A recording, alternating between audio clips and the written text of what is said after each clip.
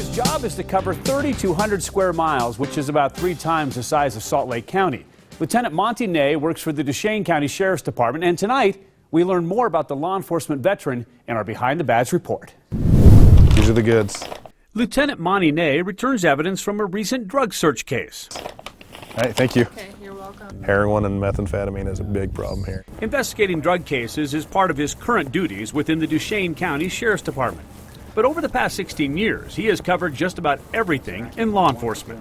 Nay says one of his favorite assignments was being a canine handler with his partner, Max. There's a bond there, you know. They need you. They hate it to see you leave the vehicle, you know. They're just right there by you the whole time. You know, nobody dared to pat me on the back because the dog took it as a sign of aggression. He's also worked as a corrections officer. He served on the narcotics strike force. He's been a detective and served as a student resource officer.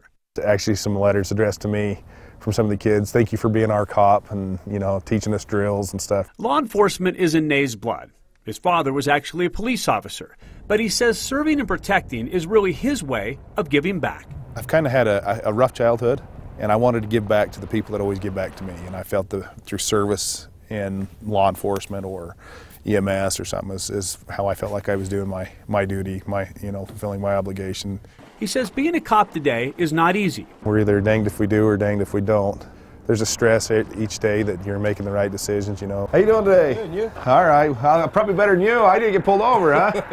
But he says this is where he belongs because it's where he can serve. Just helping somebody in a time of need, sitting down with them and talking with them and helping them through a struggle. You know, my goal is still to help somebody, you know. I'm not going to be able to help them all, but I pray that I can help somebody out there that wants to change. To me, to be an officer, it's an honor to be able to don the badge every morning and to take part in protecting those that need our help. Before he became a deputy, Lieutenant Nay worked as a volunteer firefighter and with EMS. To check out this and other Behind the Badge stories and to nominate an officer for a future story, go to goodforutah.com/badge. Don Hudson, Good for Utah.